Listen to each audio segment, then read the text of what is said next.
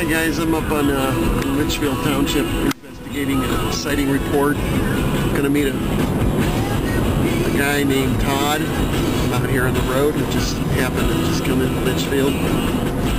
What's going to happen here is we're going to interview him and tell his story on tape. Right now I'm on the road. I'm in Litchfield, Ohio. It's Sunday, September 26, 2010, and we'll get back to you shortly with his story and the place where he had his encounter. Just thought I'd let you know about that, what I'm doing here.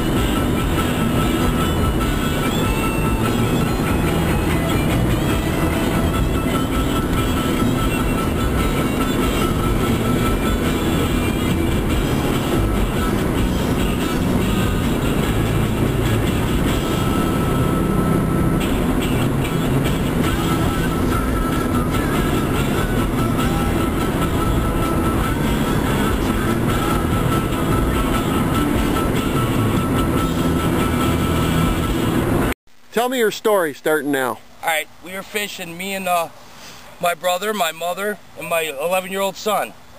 Me and my brother were like right here, standing like, you guys want to walk up this way? Yeah, go ahead. We were standing right up here fishing. I don't know, I think I was just casting. And my brother Dean came because he didn't have fish and stuff. And he was in my tackle box at my feet. We were standing like right here. And he's like, Todd, you see that? And he had this big smile on his face. I'm like, what? He said, over there. And he points right over there, where that little, dog leg comes out. And I'm looking, I don't see nothing. And I'm like, where? Because at first I was looking over there, like in the little cove, kind of. He's like, no, right there. And then I seen. And right where that little opening is, I don't know, it's hard to explain. I got it, yeah. But like, I seen something like step back. And it was like, it looked like a shadow rocking, like back and forth. And I'm looking.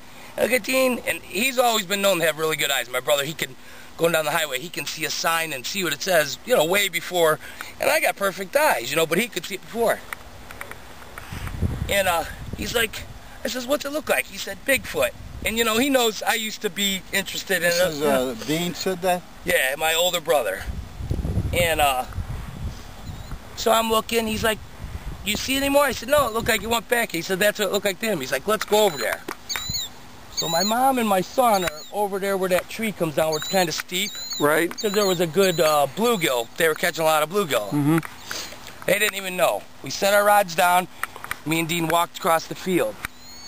We got inside the woods, past that little field, but inside the woods about, 30, 40 yards. And I'm looking around on the ground for, Bigfoot tracks like you see on, whatever. I don't see nothing. I mean, nothing at all. Don't hear nothing really. Well, my son and my mom are out here, and Dean, was a little shook up, and I was too, because we weren't sure if it was somebody out there, and I was like, you know what, Dean, and then I was telling myself maybe I didn't see anything. I was like, I'm going back. So I start back out of the woods. Dean's, I don't know if he said he was going to stay, or he just kind of hung back, and he was still looking around.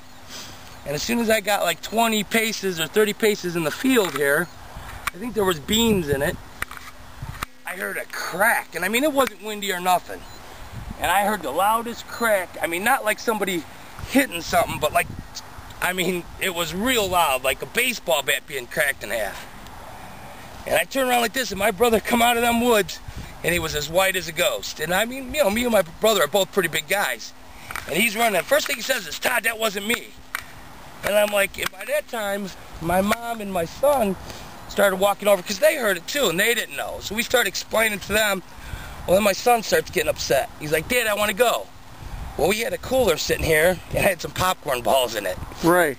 And I told my son and Dean, I was like, man, I had a camera phone. I was like, I want to go there and, just kind of kidding around, but seriously, like, And my mom and my son, and they're like, no, let's get out of it. We just had this, I had the feeling too, like, whatever that noise was, it was like a threatening noise. That crack was like, I mean, All right, we're going up to the area, towards the area where he actually, in the woods. Climb a tree, And if bear climbs up after you and knocks you out of We're the tree, talking that's a little black other bear. stories too. If He's it shakes telling the of tree until you fall out, it's a Natman grizzly. with me, and very excited about this report.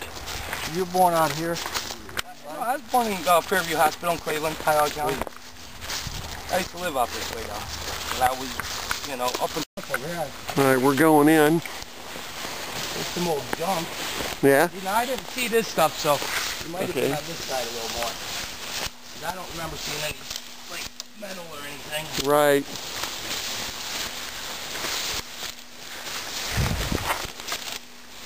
Yeah, see, this, we must have come in right through over here because... Got it, Nat? Yeah. Right over there, huh?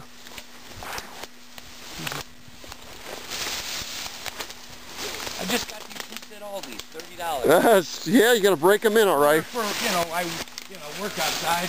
Yeah. Boots are getting trashed. All right.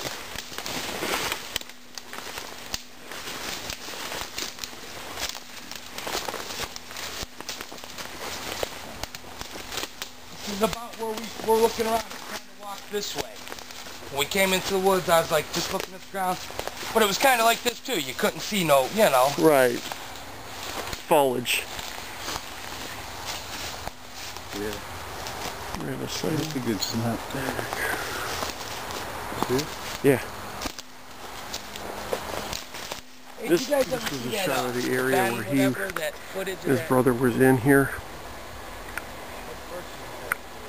A lot of debris in here now. It's been a year since he's been back in here, but at the lake where he was fishing. No, a couple months, he says. I'm sorry about that. Let's rephrase that. But this area here looks prosperous of something might have come through here, which we're making this report.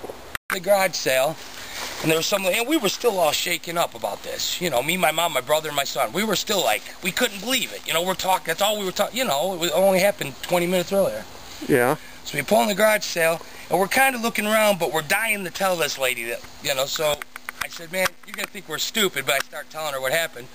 And she goes, oh no, I don't think you're stupid. She goes, my father swears that there's a BIGFOOT Highway that runs behind that church and goes all the way south to, you know. Spencer? I don't, if I said any more, I'd be lying. I don't remember exactly what she said. But she said something that there's a BIGFOOT Highway that goes from somewhere to somewhere else. Okay.